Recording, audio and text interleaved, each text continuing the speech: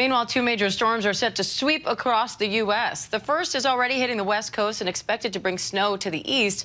High surf advisories are in effect in the San Francisco Bay Area, where waves could hit up to 23 feet.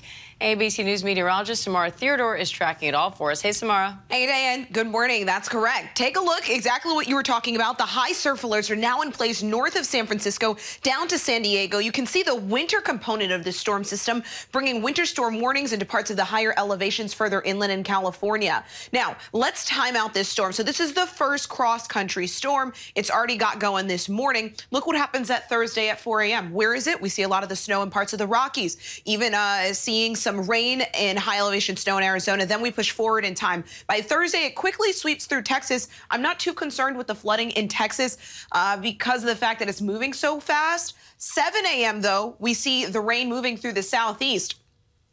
By Sunday at 7 a.m., we've got snow, and this is there's a potential for us to see snow in cities like New York, upstate New York, Pennsylvania, coming snow to parts of the mid-Atlantic as we head in from Saturday into Sunday. Keep in mind, though, we are still a few days away, so it's not a definitive forecast, but it's something that should be on everyone's radar because it will be on ours.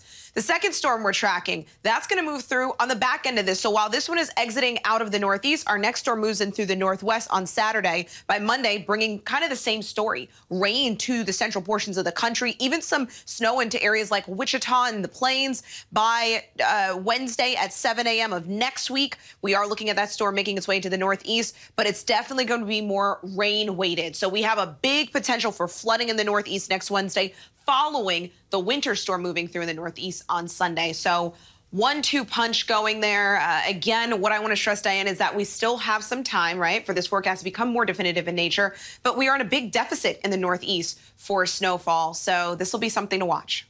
All right, ABC News meteorologist Samara Theodore, thank you.